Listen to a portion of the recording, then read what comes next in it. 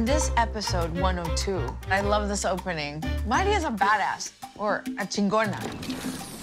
Hey, what the hell? Nobody wants you here. That whole beginning, it shows what she's willing to do for her neighborhood. And my favorite thing, it was by accident, when she was like, Pinche gringo pendejo. Chelsea just did that. I was like, exactly, that's like the sentiment. And then the song we found, if you think about colonization, it's the ultimate gentrification.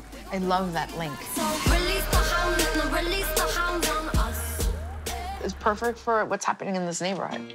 Lynn goes back to the age-old tradition, to the curanderas, we call them, but the way we handle the name is señoras, ladies. We go to a lady so that we won't say witch. Te tronaron.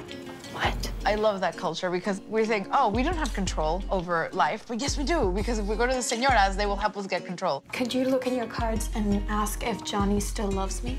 This is the only thing that Lynn knows what to do, to jump from one guy to the other. And right now, the closest one is Johnny, and Doña Lupe sort of gives Lynn permission, she thinks. So he does love me? Sure. Yes. Thank you. Thank you, Doña Lupe. The most defining moment of this episode, I think, when Emma decides to take on her mother's debt. And she says, I'll pay my mother's debt before I ever sell to you. it's the only time in the entire series that she says her mother. She always calls her Vidalia. That action becomes an us and them moment.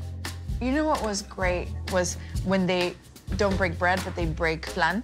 I think Eddie was expecting a fight, right? Is that flan so good after 2 days? Yeah.